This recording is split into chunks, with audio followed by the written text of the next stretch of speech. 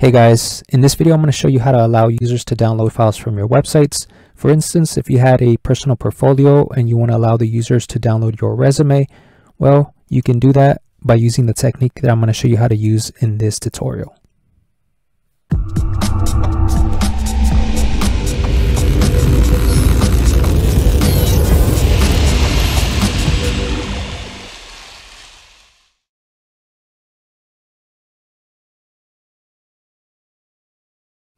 Alright guys, let's go ahead and get started. You're going to need a file. I'm going to be using this resume.pdf. Once you have a file, go ahead and create a folder. And we're going to call this one download. Alright, let's open up our VS Code. Let's open that folder.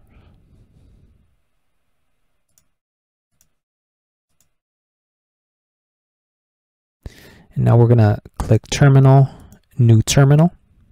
And we're going to create a Node.js project. Let's type in npm init. This is going to ask us a couple questions. They're not very important, so we're just going to click Enter to skip. Now we're going to install two packages that we're going to need for this project. Let's do npm I, Express, and EJS. Let's give it a couple seconds while this downloads these packages. Alright, and let's install one more. This one, npm I nodemon, but for this one we're also going to include -hack -save -dev.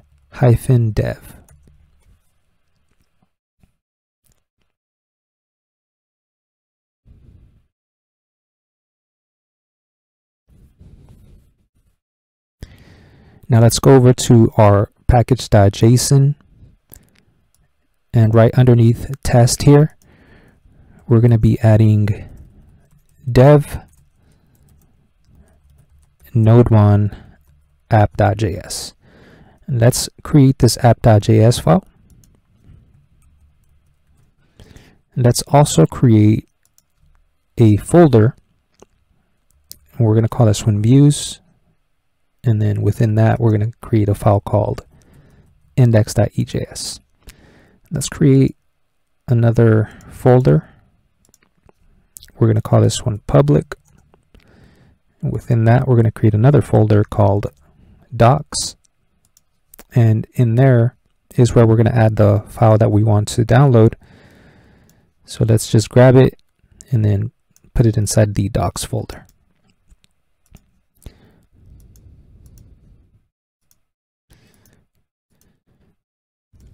For the app.js, we're going to set it up so we can create our application here. So first, we're going to bring in the package that we just installed, which is the Express, and this is our server.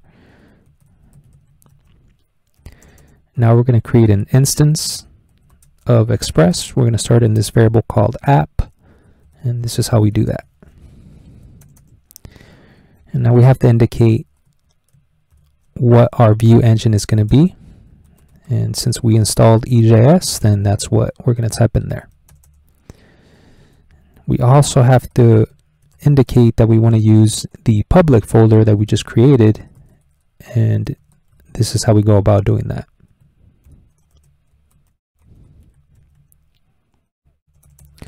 Now let's create a variable that is going to hold the port number that we're going to run this application or this server on.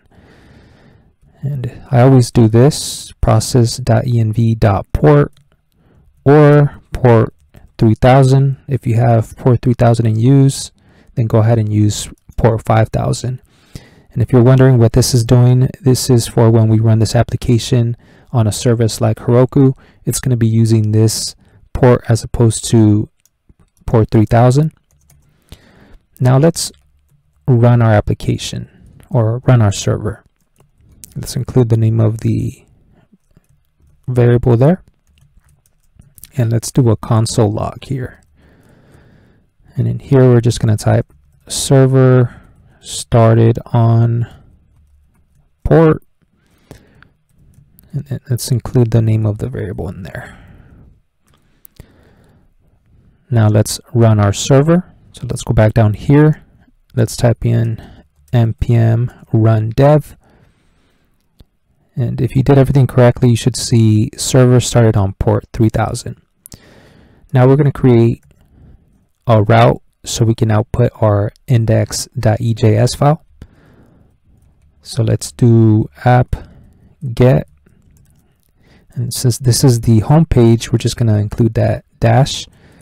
And we have to do rec res the arrow. And we're going to do res render and then index. And we don't have to include .ejs. All right, now let's go over to our index.ejs file, and we're going to add our HTML in here. All we really need is to create a form with an action, and this is gonna, let's call it a download file. Let's add a button in here, and this is going to be of type submit. This is going to access our server, and let's just type in download in here. All right, let's open up our browser, and let's go over to localhost port 3000. There's our button. Currently, if we click this, it's going to give us an error because it's looking for this route, which does not exist yet. So let's click back there. Let's go ahead and create that route. Right under our get route here, we're going to create that route. And it's going to be called download file.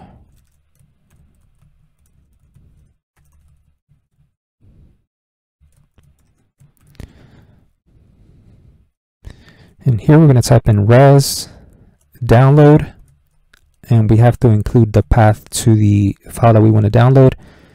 Our file is located in public docs, and then we have to include the name of the file, which is, for me, it's resume.pdf. We're ready to go. Let's go back over here, and now when we click this, it should download the resume.pdf file. And there we go. If we click that, of course, it's going to show it because it's a PDF file, but if it was a music file, for instance, then it would play it on your computer. And that's how you go about downloading files from your website. That's going to be it for this tutorial. If this works for you, please make sure to hit the like button. I would really appreciate it. And if you have not subscribed to the channel, I invite you to subscribe to the channel. If this does not work for you, however, you can go ahead and hit the thumbs down. Leave me a comment as well. Tell me what happened, and I might be able to point you in the right direction. That's it for me. I'll see you guys in the next one. Thanks for watching.